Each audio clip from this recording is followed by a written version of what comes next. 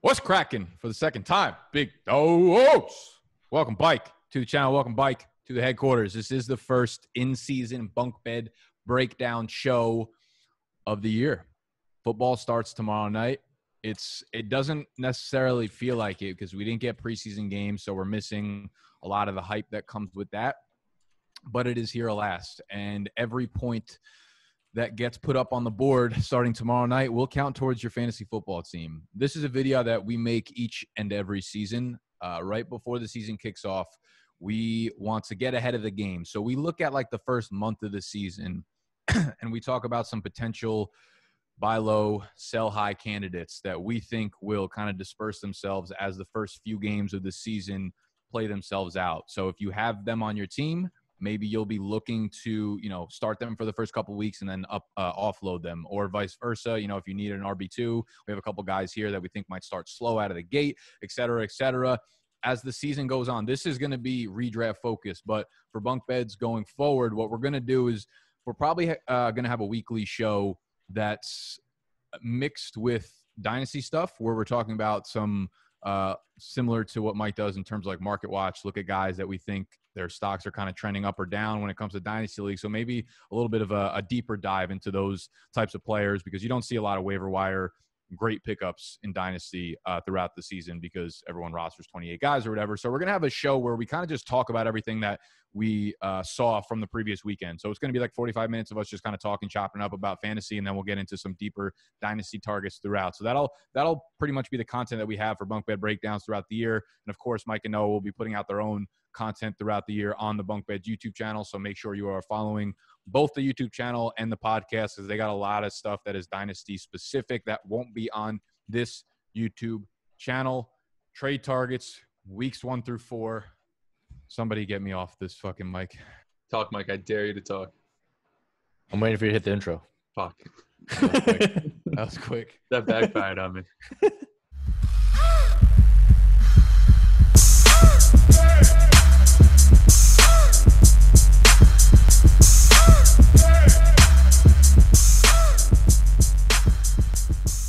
All right. So yeah, we got some trade targets this week. I think before we get into the targets, so I just want to stress the reason why you focus early on in redraft, at least for the early weeks, is because you don't want dead weight on your rosters. Because if you are in a traditional 15-man league, those roster spots are so valuable, especially early on in the season. That fucked me up a little bit too, Noah, when you said, I thought he meant like a 15-team league. Yeah. Like, that ain't traditional at all, but I'm going to let you roll with it.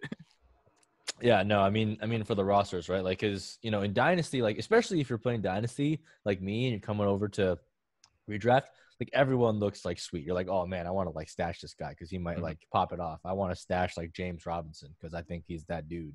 But like, you have to like fill a starting lineup, and especially when the bye weeks are hitting and all that stuff, like those roster slots are super valuable. So you want guys, like my general approach is I want to target people that I think will increase in value in the first like 1 to 4 weeks. And that's usually how I play redraft.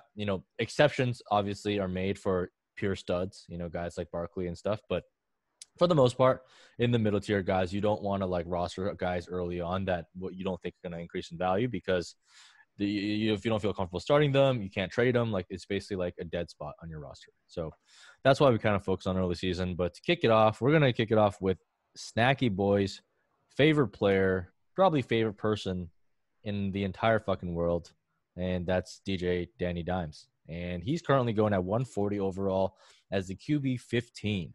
And if you are in a traditional single QB league, I would not advise you draft Daniel Jones, because he has a absolutely brutal opening schedule against Pittsburgh, Chicago, and San Francisco. And if you guys have seen any highlights of Daniel Jones, you know that guy has zero pocket awareness and fumbles like no tomorrow. So against some of the best pass rushing D lines in the NFL, you do not want to put him in your starting roster week 1, week 2, or really week 3 for that matter. But what that does create is a buy low opportunity after week 3, because after week 3, his schedule really opens up. I think he probably plays.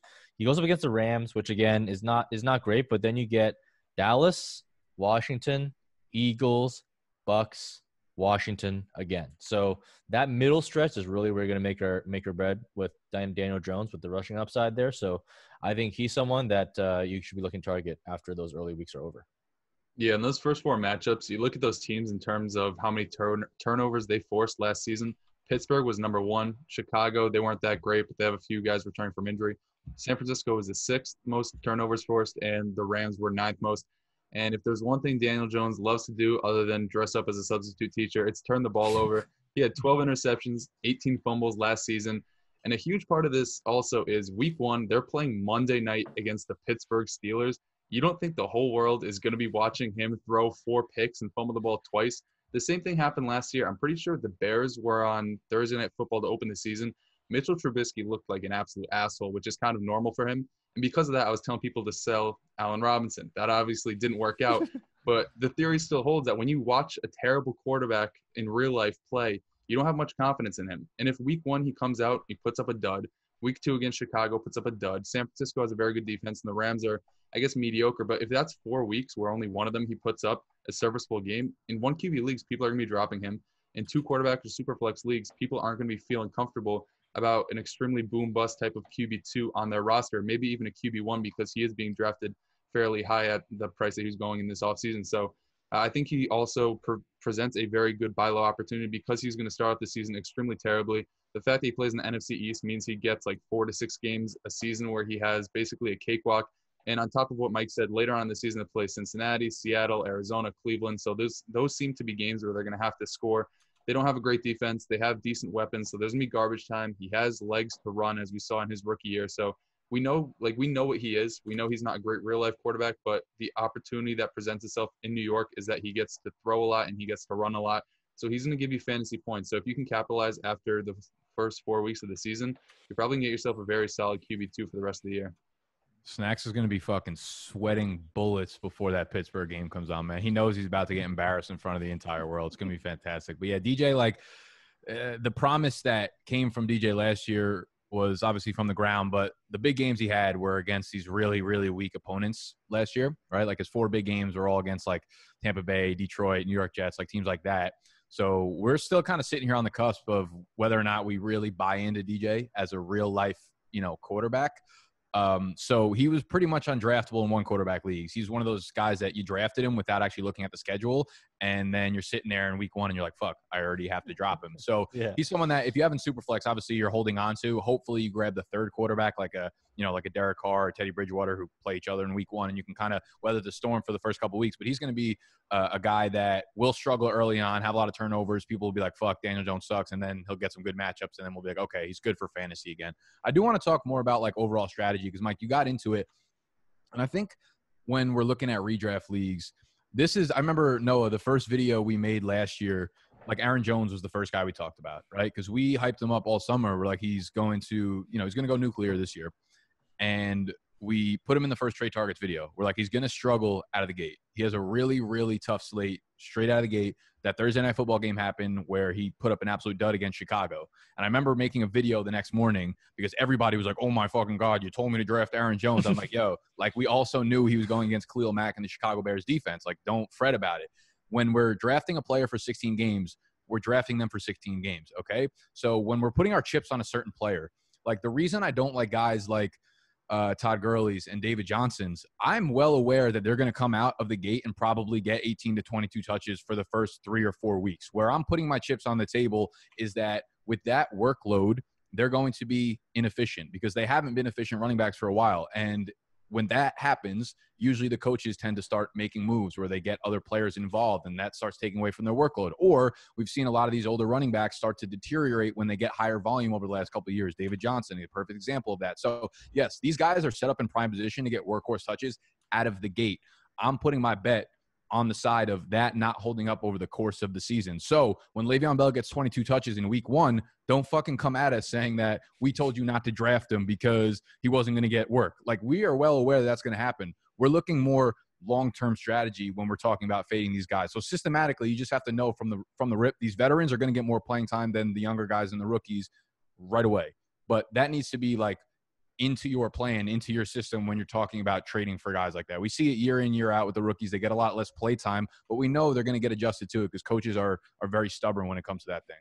Yeah, I mean, and just on that point, like, sometimes I get people that send me rosters like, hey, like, you told me you like Akers, Swift, Dobbins, you love the rookies. Check out this draft that I did. And it's like literally their 4 running backs are like Akers, Swift, Dobbins, and like Zach Moss. And like, guys, we told you many times, like, you can't go all in on the rookie running backs because, unless you're like one of those elite guys that got drafted like top 10 draft capital, like Ezekiel Elliott, like Leonard Fournette, you are not guaranteed touches out the gate. You got to like kind of earn the place on the team.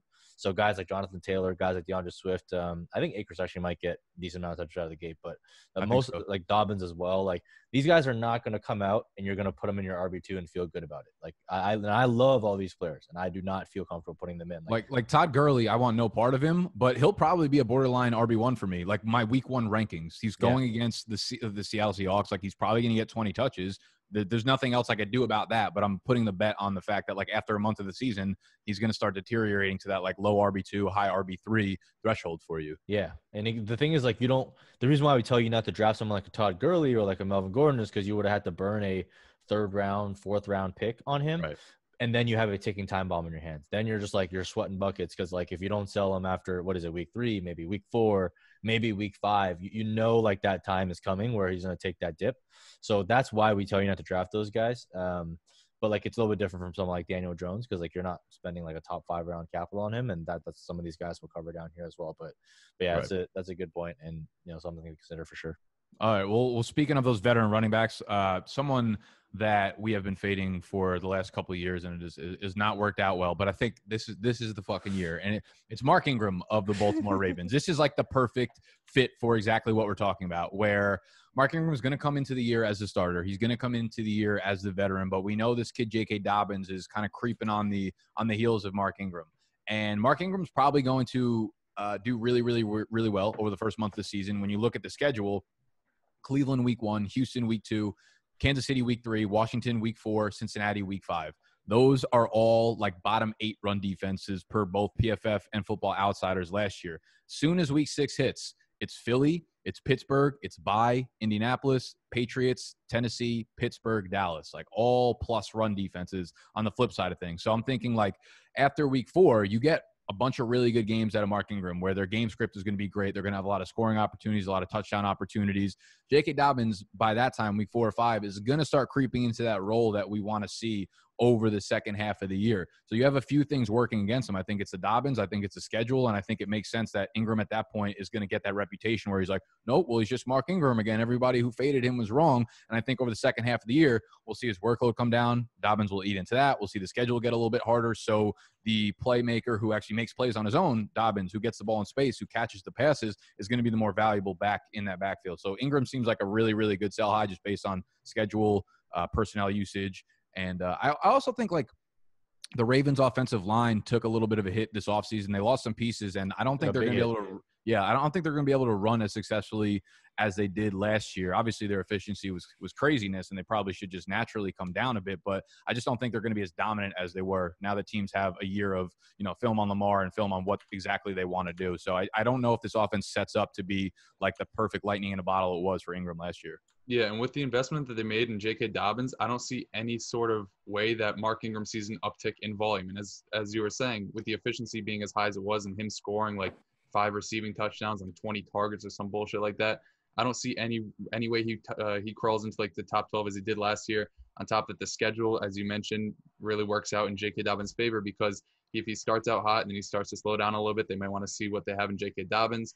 And I guess like J.K. Dobbins, as we talked about basically this entire offseason, as you brought up earlier, Nick, like you draft these guys at their price knowing that it's a full 16-game slate. And if Mark Ingram starts off the year at 12 to 13 carries and then he starts to slow down and J.K. Dobbins works his way up because they did spend the second round draft capital on him, then Mark Ingram's value where he's going right now isn't going to hold up throughout the entire season. And on top of that, like, what is he, 30 years old right now? How many times have we seen running backs hit the age of 30 coming off of a very good year and just fall apart, whether it's like DeMarco Murray or LaShawn McCoy? Those are like 2 very recent examples. You wouldn't expect them to fall off as big of a cliff as they did because of how efficient they were the year prior. Maybe it happens to Mark Ingram this year. He starts off hot, he faces those tough defenses, and he's just not the same back that he was last season. So I'm completely with you on Mark Ingram. He's not somebody I was buying because at his price, I just don't see him being a full season-long starter for me.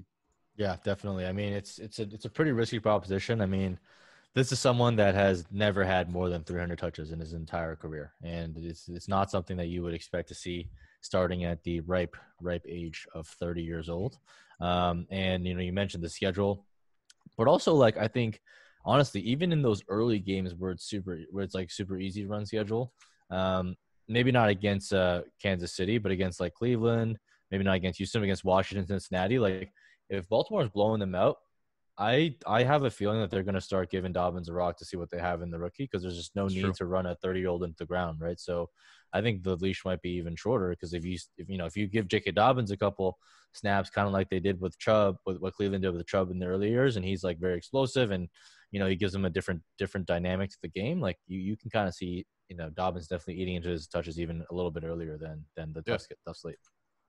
I mean, I don't think it's ever going to be too early in the season for Dobbins to start getting his touches. And I mean, we've heard nothing but really, really, really good shit out of training camp for Dobbins, and he's gonna have a role to start with, man. And any role is going to be enough to move Ingram down the peg a little bit because he wasn't getting volume to start with last year. It was like 14 carries a game. So yeah.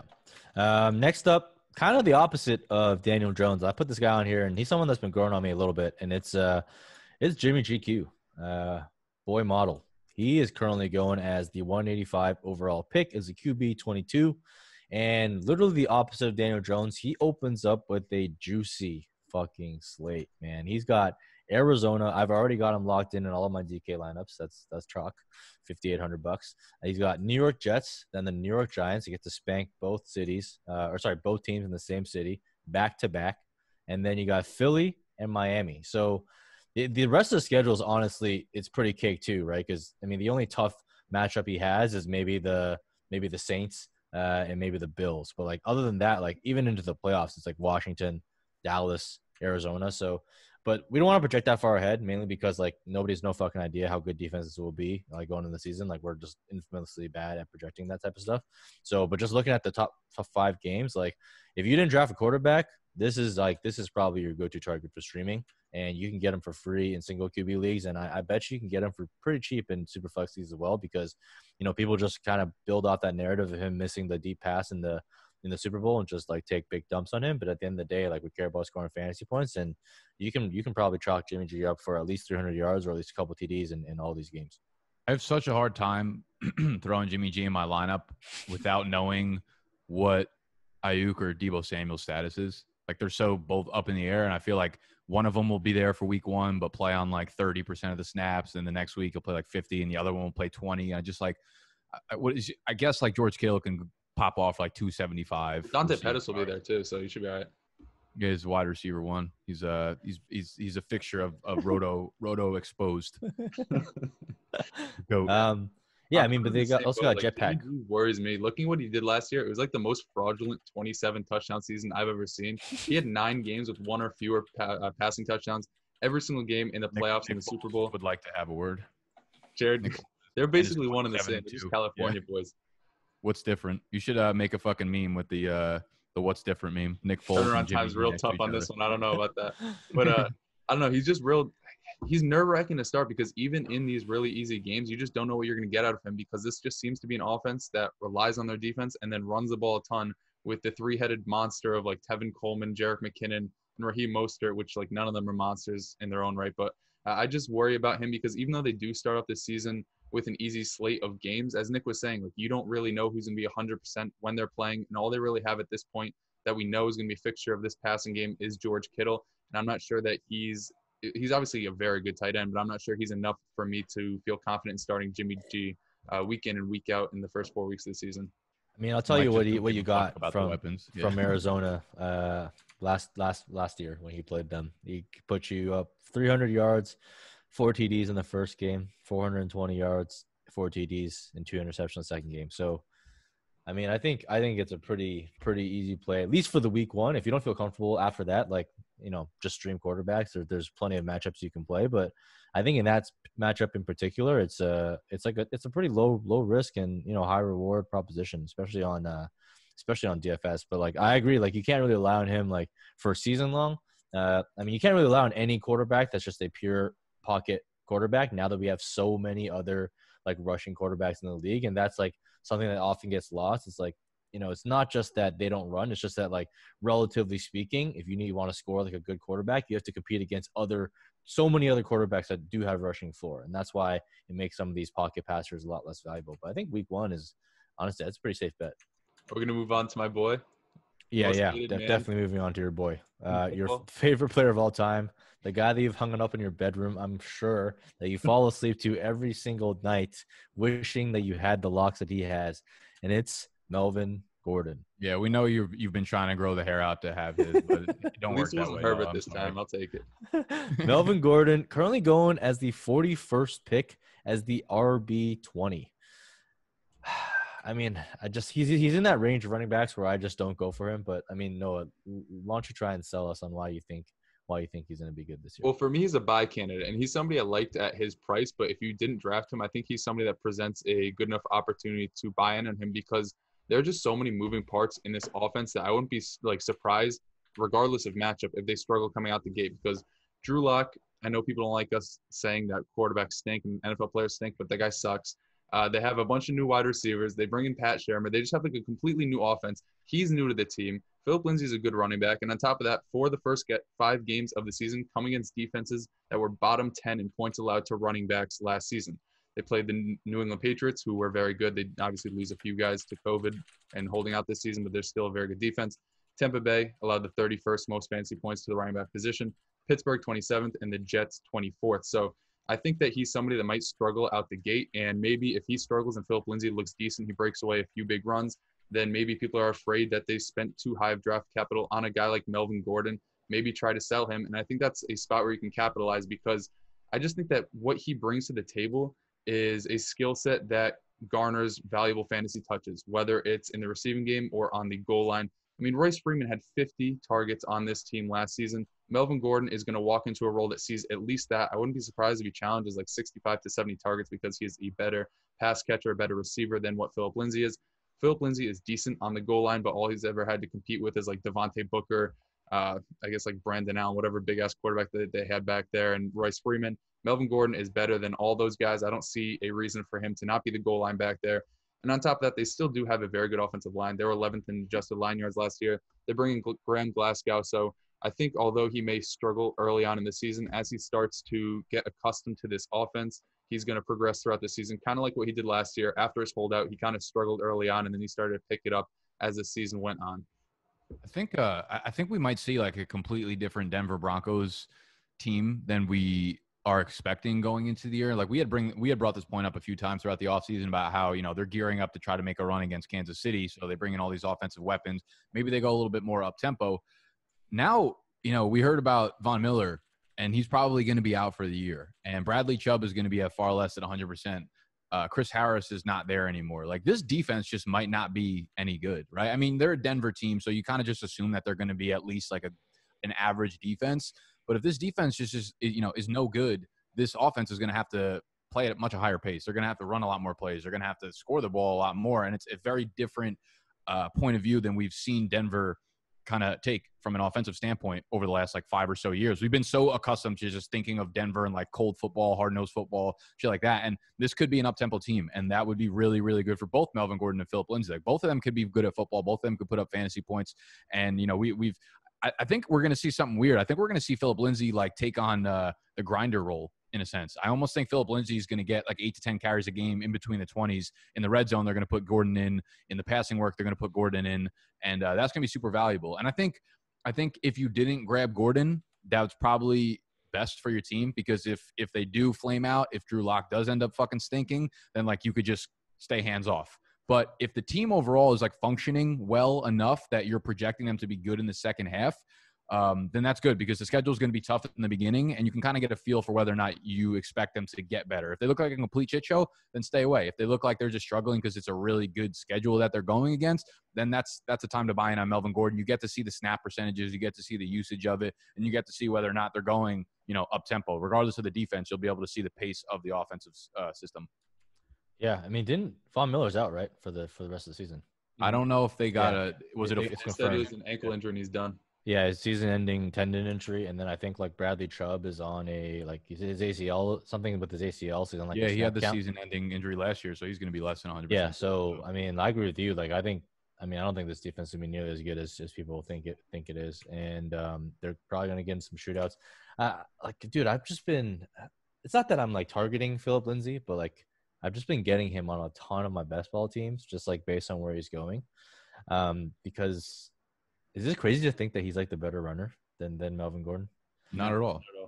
Yeah, I mean, I think he is the better run. I said this like last week, I think, on one of my shows. Like, I think we're going to see a similar situation between him and Devin Singletary. I think both of them are going to be the undersized like grinders in their offense. It's really weird, but I think that's what's going to end up happening because they're better like in between the tackle runners and the guys above them, but the other guys are bigger, better in the red zone, better at catching the ball. So I think that's what we see out of Lindsay. I don't know what that equates to in terms of fantasy points, but I just don't think it's going to be that big of a negative to the guys that are above them, like the Melvin Gordons and the Zach Mosses. yeah, I could totally see that. The weird thing is like I remember like Philip Lindsay was like a pretty good receiver in college, right? Or not like pretty good, but like his target share was massive. Yeah, he had but a like massive target volume. He's just been like taking an absolute dump once he got the NFL. So I'm not sure what's going on there. Yeah, he's been bad in the passing game. But yeah, we know they brought Melvin Gordon in for the receiving work, and like chances are he's gonna get the goal line work. So I agree with you. No, he's gonna have a lot of the super valuable touches, and throughout the first part of the season, you're gonna be able to see if this team is like the real deal or not. So if it's a real deal, when that schedule opens up, you want the guys to get the targets, you want the guys to get the goal line carries. So I could see that being a viable trade target for sure. You know, I don't know if I have too many of them on my team, but I can understand like where that path comes from. Yes, sir. All right, real quick, we are going to take a commercial break. Insert that shit, Noah. All right. We've been talking about Monkey Knife Fights for the entirety of the summer because they sponsored our draft guide. They're the reason that y'all have been able to get it on the cheap, on the low. But guess what? If you use Monkey Knife Fight to get the draft guide, that means you actually put money onto their platform. It is time to use it. It is time to double it. It's time to triple it. It's time to quadruple it. It's time to bring home the mortgage with the money that you put onto monkeyknifefight.com. It's real money. You have it. You use my promo code to get 100% deposit match bonus on it. Monkey Knife Fight is literally the funnest games, the player prop games to play on their interwebs right now. They are very different than the other sites. It's not just like over-under on rushing yards. They have fantasy points included. They have a lot of fun shits to mess around with. So head over to monkeyknifefight.com, and I'm going to pick a few of these games each week that are my favorites. Y'all could fade them. You can push them, whatever you want to do. But I am here to give y'all some value through Monkey Knife Fight. And tomorrow is the first kickoff of the NFL season.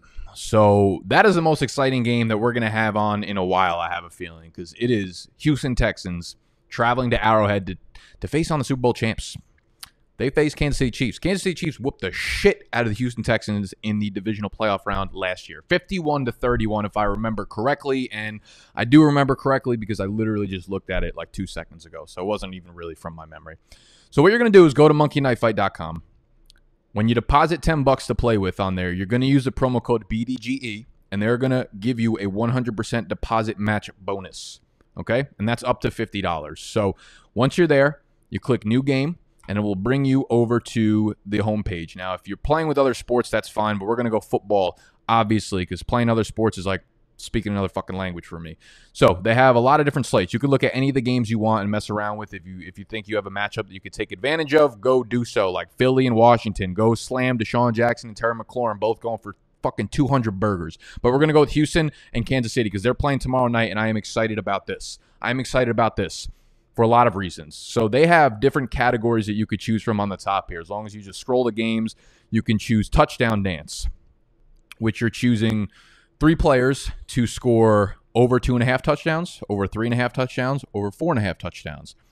And depending on, obviously, the higher the number of touchdowns you want to pick, the more money you're going to make. And it shows you the multiplier on it. So if we want to do the 2x, if you bet $10, you'll win $20 getting it. But my favorite pick, I'm going to give one pick. I want to make this short and sweet. My favorite pick for this is right here. The more or less on top, fantasy points, Travis Kelce and Will Fuller. This is full PPR. You can go over the little eye right here, and it will pop up with the settings on Monkey Knife Fight. All of their gameplays are full PPR. We have Will Fuller going over 14.5. We have Travis Kelce over 18.5. This is the way I'm thinking about it. We have Brandon Cooks banged up. Brandon Cooks got this thigh injury, this quad injury, and he's missed a lot of time. He just missed yesterday's practice. Now, you're watching this on Wednesday. I'm filming it on Tuesday, so maybe he returned to a limited practice on Wednesday. Either way, I think that means he's going to miss the game or he's going to be limited throughout the game.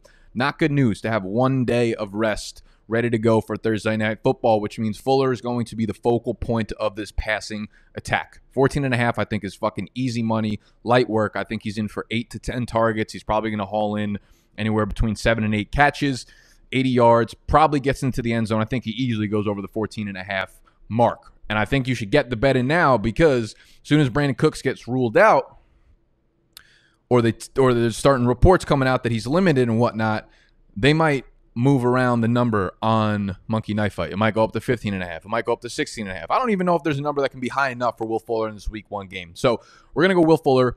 They're going to play catch up. They're going to have to throw the ball a shit ton, which is going to equate to passing yards, receiving touchdowns, and receptions for Will Fuller. So I think that's easy. On the other side of the equation, we have Travis Kelce going over 18.5. Might sound like a lot. Here's my thinking on this one. 1, Houston Texans pass defense is just fucking miserable. So that's first and foremost. 2, as I said, we've seen this matchup before. Look at the playoffs last year. 51-31. What did Kelce do in that game? 12 targets, 10 receptions, 134 receiving yards, 3 touchdowns. They had no answer for this man, and they will have no answer for him on Thursday Night Football. I also think if you remember back to the Super Bowl, yes, the Chiefs won the Super Bowl, but Patty Mahomes was nervous as shit when he stepped on the field. He had real Super Bowl nerves. I don't know if you guys remember that first 2 drives. He was all over the place, extremely erratic. I think this game coming up, I mean, it's not the Super Bowl, but it fucking might as well be for America right now because we are fiending for some football, and all eyes in this country and probably the entire world are going to be looking at Patty Mahomes. I think he's going to be a little nervous out the gate. You know what that's going to do? That's going to mean targets towards Kelce. Who is his most reliable? He's not going to be throwing the ball deep when you have nerves like that. He's not going to be handing it to his rookie running back. What is the easiest way to calm down Patrick Mahomes? Kelce. Kelce, dart, seed to Kelce. That's my thinking. And even if that's not true and Patrick Mahomes comes out slinging, guess what? Kelce's catching fucking balls. 3 touchdowns against Houston, divisional playoff round, 134 yards. I think this is the easy smash. So this is what I'd be taking. I go more. We're throwing $10, $2, $5, $10, whatever it is. You throw down 10, you're going to win 25 for hitting the over on both of those guys. So you have 35 in the pocket. You can bet 20 if you want because when you deposit $10 on monkeyknifefight.com and you use promo code BDGE, they are going to hit you with a 100% deposit match bonus. That's up to $50. And again, they got like 100 different game types on here that you can mess around with, and you can hit any slate. You could hit KC, Houston. You can hit fucking Green Bay, Minnesota, New York Jets, Buffalo. I don't know why anyone would stick their hands into that pot, but you could do what you want. This is a free country. This is America. They also have Canada. They're open in Canada. If you need to know whether or not you're eligible to play, just hit the little FAQ over here on the bottom left, and it's got all the states that they are eligible in. They just opened up in New Jersey and in New York and like 6 other states, so go check that shit out. Promo code BDGE when you deposit some money, and good luck. Let's pay the mortgage, baby. Or bike. No, let's talk some Chargers. Let's talk some Chargers because we don't have to. I promise we don't have to talk about the Chargers. You're the one. Didn't you put him on this list? Yes, I did. Yes, yeah, exactly. So we're going to talk about your Chargers. So we had a former Charger, Melvin Gordon, who's a buy, but anyone who's actually on the Chargers now, we're probably going to want to sell for that reason. We have Hunter Henry, we have Keenan Allen. When you look at the Chargers' schedule up front, I don't think we want to sell them right out of the gate, but you're going to want to sell them for the second half of the year because they start with Cincinnati, Kansas City, Carolina, Tampa Bay, New Orleans, New York Jets, Miami, Jacksonville, Las Vegas. So it's like 7 really, really friendly passing defenses. 2 of them are obviously tough, Kansas City, Tampa Bay, New Orleans, I guess, too. But they're all going to have to throw and catch up and put the ball in the air. So obviously good for Hunter Henry, obviously good for Keenan Allen. We have Mike Williams, who's going to be sidelined. What's the final decision? He's going to be out for the first couple of weeks. Week 1, but I've also seen that he might miss the first month of the season. He's always hurt though, so I wouldn't expect him to play. Latest is game time decision for week 1.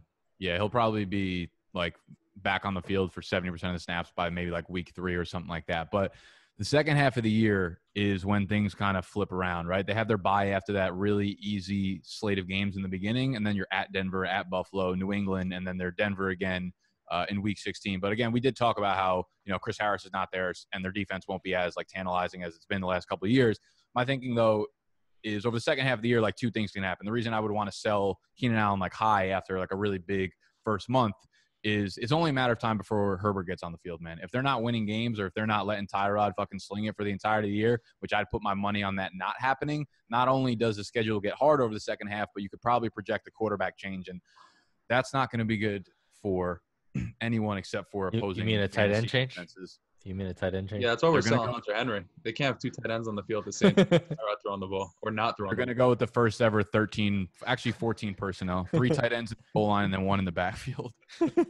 So yeah, I think the second half schedule is tough. I think that there's likely going to be a quarterback change, and it's going to be really, really nice in the beginning of the year. So it kind of sets up for a perfect sell high for this passing offense.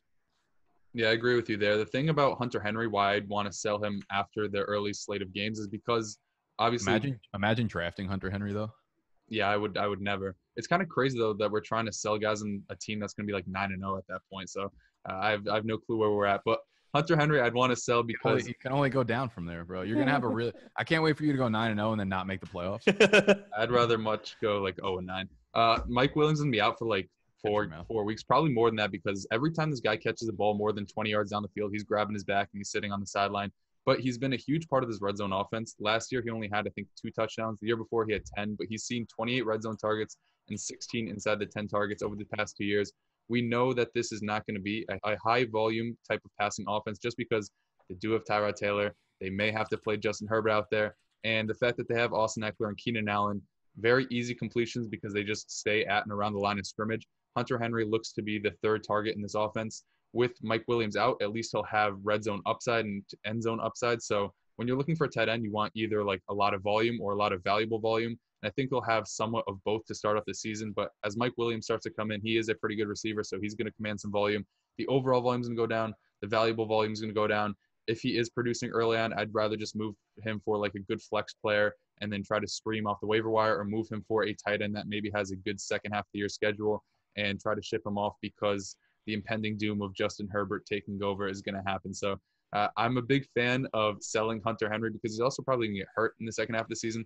Keenan Allen, man, I have him in 0 leagues. I wish I did, not so I could sell him so I could hold on to him. So that's one guy I'm going to disagree on because he's probably going to have like 180 targets this year, catch like 150 of them for like 900 yards and 3 touchdowns. You have to throw the ball 180 times to have 180 targets though.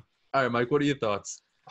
I agree on Hunter Henry. I don't know if I'm selling Keenan Allen. I think he's going super cheap in drafts. I'm actually targeting him in redraft leagues. And look at the second part of the schedule. Like the Bills are tough, and the Patriots are tough, assuming Gilmore travels into the slot, which he usually does.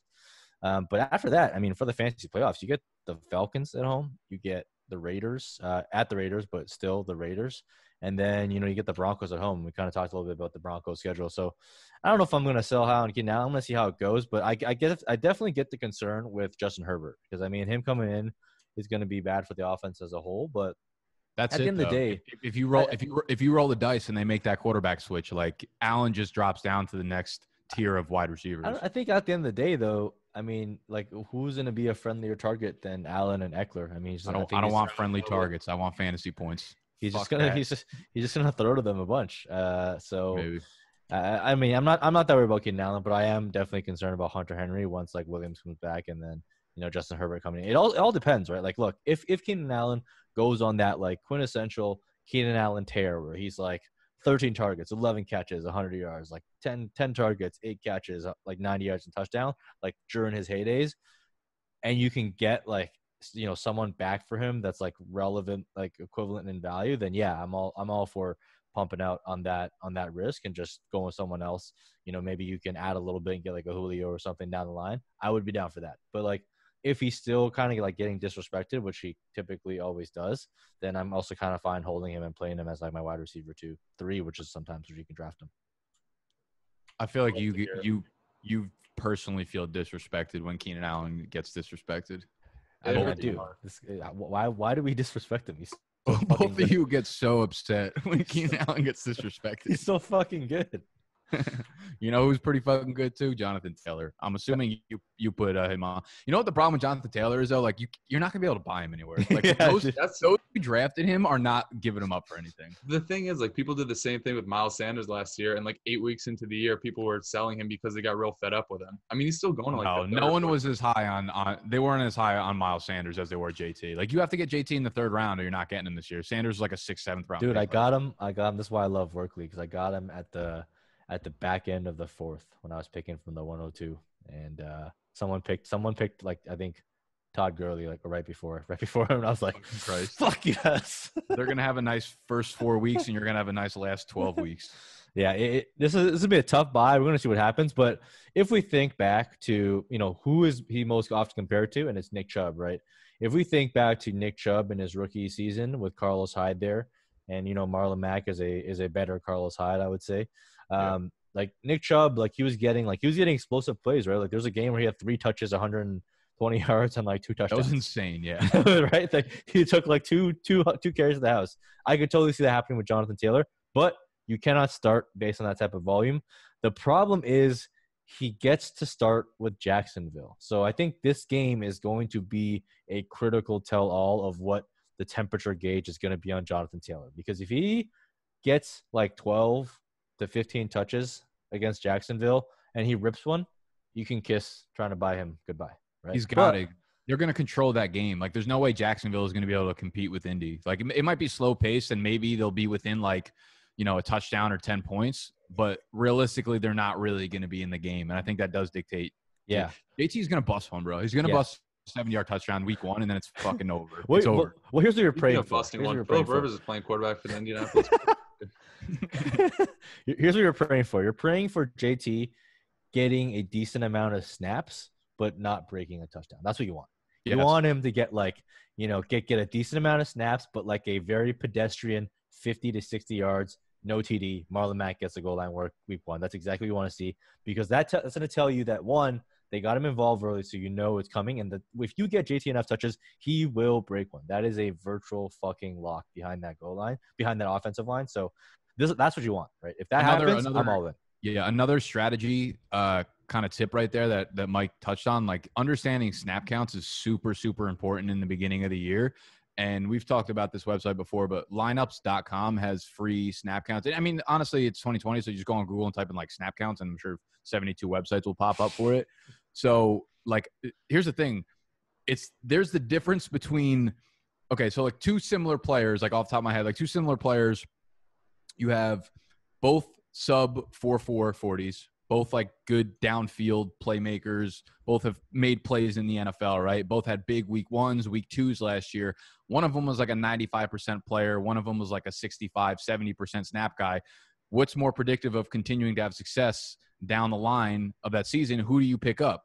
One person picks up Chris Conley. The other person picks up Terry McLaurin. Yeah. Like, you need to understand the play time in the beginning of the year, because when you see Terry McLaurin pop off, you might be like, oh, he's kind of like a one-hit wonder. He just caught like one deep ball. But when you look a little bit deeper into it, you see that he played on 95% of the fucking snaps. So he's going to continue to see a lot of targets. So it's very important, especially with like running back by committees like this. You want to see if JT, did he play like low-key like 60% of the snaps, and Marlon Mack was only 40, but maybe Mack had a couple more carries.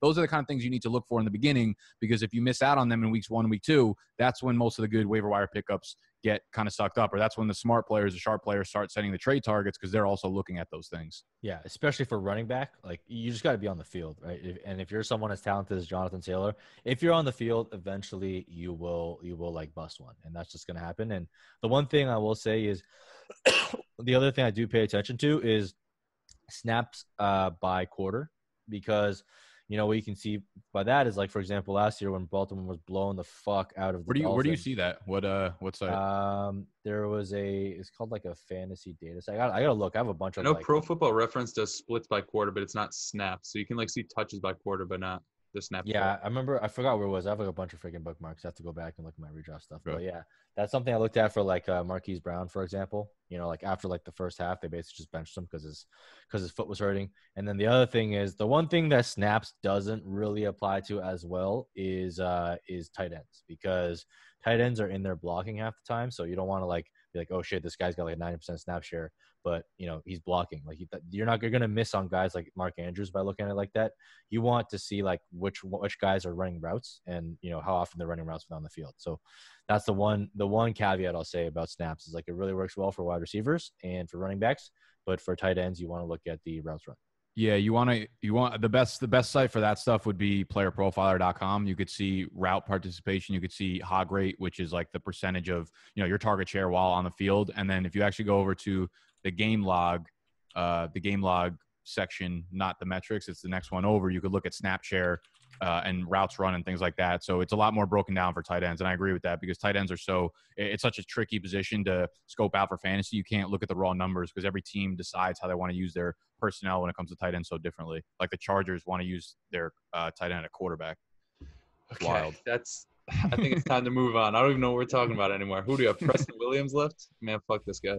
Yeah, so, okay, I want to talk about Preston Williams because Preston Williams is a guy typically – if a guy's coming off an ACL, like a very serious injury like that, he's basically just going to be off my board. Like if I can pick between one or two guys and like one guy's coming off the ACL, I'm just not going to end up looking for a guy like that, like Preston Williams. And Preston Williams admittedly was not a guy I watched a lot of last year.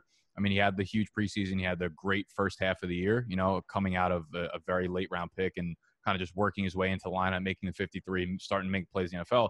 So I went back and I watched the games that he played in and the balls that were thrown his way. And like, this dude is like very, very, very good. And he left a lot of points on the field too. Like he had a few concentration drops, like very far down the field that would have, he would have fucking put Devontae Parker's fantasy points in the dirt had he came in with a few of those. So I'm looking at Preston. I'm like, he is against my rule where I don't necessarily draft guys who are coming off the ACL tear. I want them 2 years removed, but we made the mistake with Cooper Kupp last year. And now I'm like, okay, maybe if they're a younger player and we follow reports really closely, everything out of camp for Miami is saying that he looks really, really good. And then Brett Coleman, I don't know if you guys are familiar with his work on YouTube. He like DM'd me randomly like 2 weeks ago out of nowhere and just like, yo, Preston Williams. He's like, I got the hookups in Miami. He's like, I got people that are at his practices and they're like, he is 100% good to go. And when Brett speaks, I listen to that shit and they have him returning kicks and returning punts. I'm like, that's dumb as fuck because that's how he ended up tearing the ACL in the first place. But if they're comfortable enough doing that, he's probably ready to go. And like everything we're hearing is that Preston looks as good, if not better. So what I think is the beginning of their schedule. I don't actually have it up right now. I think one of you guys had something listed with Miami, or maybe I read it somewhere, but Miami's beginning of the season schedule is very tough. So they're going to start out of the gate probably a little bit slow. I think the second half of the year is when we see semi like Preston breakout because he'll be a full year removed from the ACL. And I do think there's a really, really high likelihood that by the second half of the year, we see Tua get in the game. And I'm not going to sit here and be like, I'd rather have Ryan Fitzpatrick throwing Preston Williams the ball than Tua. So I think 1 year removed from the ACL, an easier schedule of the second half of the year, and then Tua behind center. And just like everything we've heard about Preston so far this summer is just like, okay, maybe he is back. Maybe he's just really fucking good at football. Yeah, first 8 weeks of the season, he plays the Patriots, the Bills, the Seahawks, the 49ers, the Broncos, the Chargers, the Rams. And then I left out one team. They play the Jaguars, so that should be decent. But then the second half of the year, he plays the Cardinals, the Jets again. They play them back-to-back. The Bengals. It's like the Jets by Jets, right? Yeah. The what was it? The Bengals, the Chiefs, the Patriots is tough, and then the Raiders. So basically, he has 7 really tough matchups in the first half of the season, 7 easy ones in the second half. And as you were saying, he carved out a huge role in his rookie year, despite being an undrafted free agent, and he was catching passes from Josh Rosen in a few games. So he looked really good, as you said. Like, you went back and watched him. I remember watching a few of his catches and a few of his touchdowns last season. He reminds me a little bit, like, this isn't high praise, but like also Auden Tate kind of reminded me of him, like just a big lanky receiver that can catch jump balls and adjust the balls in midair. And I know that Devontae Parker is still a very good receiver, and he's probably going to be the number one in this offense. But if you're buying Preston Williams, you're not buying him at anywhere near the price of Devontae Parker. We know that Mike Gesicki is not good at football, so Preston Williams is going to be the number 2 in this offense. They upgraded their defense a little bit, but I don't think that's going to change their team going from a complete garbage time offense to a revamped type of defense that helps their offense and they can control the clock. I still think they're going to be throwing a ton, and maybe he does develop chemistry with Tua Tagovailoa, but we do know that Ryan Fitzpatrick will just throw to anybody that's over 6'2", and Preston Williams fits that mold to a T. So if he's healthy in the second half of the season, with that schedule, he looks to be a very good like flex type of consideration player. Yeah, he's definitely an interesting player. And if you think back to what he was as a prospect. This guy put up an absolute fucking monster season at Colorado State, right? And the reason why he fell in the draft was for a lot of other reasons. I think he had some trouble with like probably domestic violence with his girlfriend and stuff like that, so he went undrafted. But talent was not really an issue, and we kind of saw a lot of that come through. And the other thing to remember is, even though it's a tough schedule, like against the Patriots, for example, right? Like Stephon Gilmore is going to be shadowing Devontae Parker because that's how teams view the Dolphins as the true one on that offense. So when that happens, like he's probably still going to get some pretty favorable matchups, even in some of those tough matchups. Like you, I'm not going to be too all in early on the season because the dude did fucking tear his ACL, and as optimistic as Brett sounds and the team is, I'm still going to approach it a little bit more cautiously. But yeah, after that, I think it's wheels up. I'm a big fan of Parker as well. But I think just both Parker and Preston Williams are pretty good bets at the cost because Gesicki fucking stinks. So people are propping up his ADP. It's going to be like a really high volume passing offense. That's just a strict funnel to these two guys. I think Williams and Parker probably eat up the majority of the work there. And even if it's like a slight edge towards Parker, I think Williams will have more than enough to work with because he's a guy who can make plays after the catch, like super strong hands, especially in the red zone. And we've seen him targeted down there a bunch. So I'm really like in on a monster second half for Preston here. Yeah, the key is the red zone. Like he did get out target. Like when they were both on the field, like he was getting the looks in the red zone, not Parker. So that is definitely something that's pretty lucrative for someone that's going to his ADP. And I would not be surprised if he finished in like the top 24 wide receivers. And for that type of price, it's exactly what you're looking for. You're looking for a wide receiver 2 upside. Nobody gives a fuck about wide receiver 3 upside because that's just basically someone that has a healthy season. But you're looking for a wide receiver 2 points per game upside. And I think Preston Williams definitely gives you that. Wide receiver 3s are just guys who have healthy seasons. That's really what it fucking comes basically down what it is. If you play 16 games, you're a wide receiver 3. That's fucking big facts right there. All right. Was that the last person? No, I think that's it.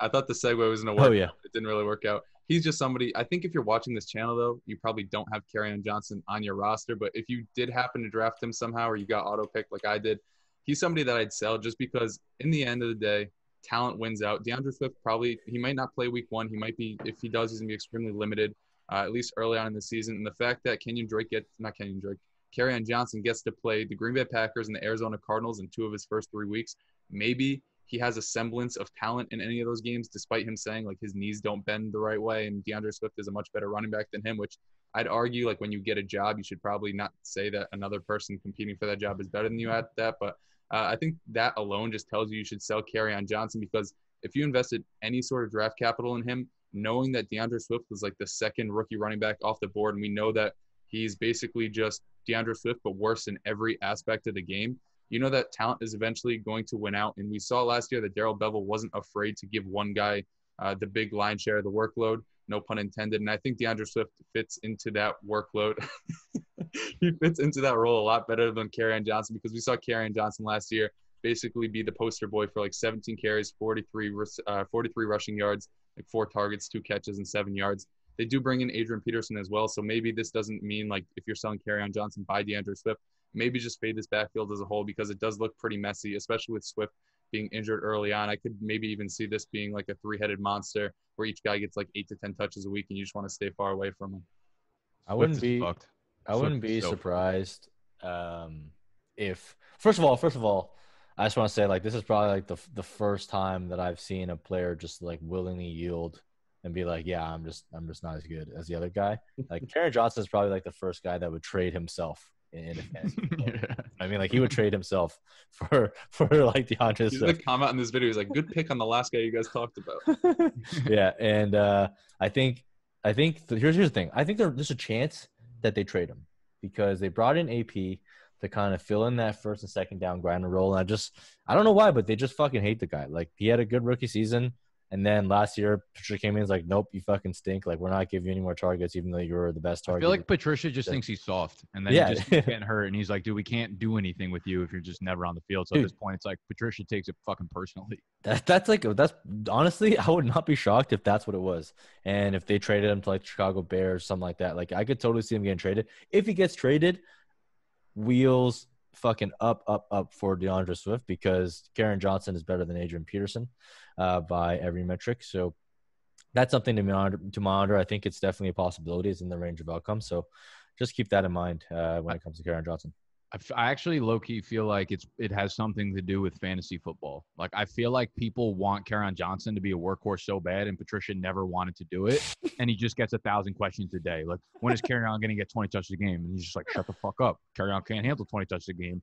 And he eventually gets fucking peer pressured and bullied into doing it, and then Kerryon gets hurt. So now he, like, takes that hatred out on Kerryon Johnson.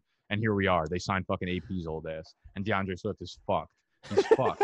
He's fucked. As soon as they reported that he's been out for like 5-6 days, I was like, DeAndre Swift is fucked. Dude, your hit rate or whatever, your anti-hit rate on your must-own running backs this season has been phenomenal. Brutal. Just phenomenal. Fucking brutal. You can't miss. You cannot miss with the kiss of death this season. Kid can't miss. Yeah, wait, who did I talk about in this episode? I just talked about Mark Ingram. He's a GOAT. That's fucking confirmed goated season. I respect RJ and Keenan Allen. I'll take that one to the bank. No, you won't, though, because that one's going to work. Anything Charger-related works every time. That's not your doing, though. That's just the universe. No. All right. That's all we got for you for this week's trade targets. Man, I'm fucking tired. It's late.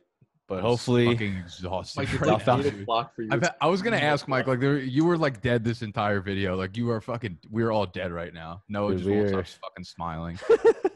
Yeah, we're trying. We're trying our best out here, boys, man. We're trying to get you guys video content. We still got the maximum slate of videos coming at you this coming week. Got 5 Fact Fridays. And next week, again, we're going to start the new cycle. And as Nick said, we're kind of getting the season. It's going to be fucking football, guys. It's going to be football. It's going to be football. And I cannot freaking wait. I cannot wait. I cannot wait for this opener because this might be one of the best season openers that we've had in a long time. It's Deshaun Watson versus Patrick Mahomes. How do you think this plays out? I think Mahomes – you remember how nervous Mahomes was playing in the Super Bowl? Do you remember, like, the first couple drives, how fucking bad he looked? Yeah, I feel like we're going to – yeah, I feel like this – tomorrow night is, like, low-key, like, America's Super Bowl in a sense, I feel like. Like, we're all been waiting for this. This honestly might be more watched than the Super Bowl is, and Mahomes is going to be nervous, I think. I think we see the Chiefs come out a little bit rusty. Yeah, I think they're 9.5-point favorites. I'm going to roll with the Houston Texans, but with my pick'em record, I mean – probably. No, just take them first half. Do Houston first half because then the Chiefs will go nuts in the second half. I mean, just like last year. Just gonna run it out after that. Just like last year, man. Just like last year. But Chiefs defense. If you listen to Nick and I hope you guys fucking roster the Chiefs defense because they are going to eat. Yes, sir. No doubt about it. All right. Cool. That's all we got. Hit that thumbs up button if you enjoyed. Subscribe to both thy channels if you are new, and we'll see y'all next week.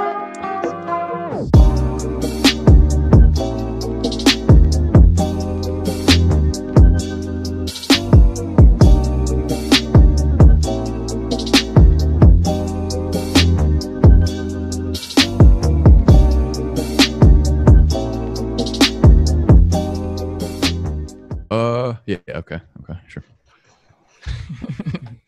I got a lot on my mind right now. I didn't sleep well, so my brain's not working well. What's cracking, big? Hold up. I'm so mad. Dude, that's like waking somebody up when they're in like a deep sleep or they're in like sleep paralysis or whatever the fuck it is when they're sleepwalking. What's so important? What are we doing for the narrative? For what? For the narrative. Why are you bringing that up now? I feel like we decide that at the end every time. I don't know. I just decided to bring it up. Oh, actually, I got one. We got it. You're good to go. What have we been doing for this video? You're good to go. Yeah, what are we doing for this? You're good to go.